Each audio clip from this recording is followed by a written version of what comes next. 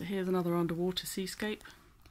Very pleased with the way I've got the weight of the water on this one, because it's supposed to be that you're in the water and you're looking up from under the sea at the surface of the water, and you've got the idea of the sun coming through and lots of sparkles.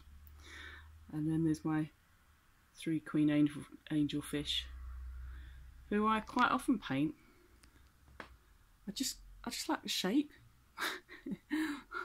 No particularly brilliant reason, I just like the shape. I like the way they fit together, and the 3 of them kind of make the shape of one big fish. Just find it quite aesthetically pleasing. So yes, you've got the light coming through, catching on the waves there, and then of course you get the light patterns on the surface as well.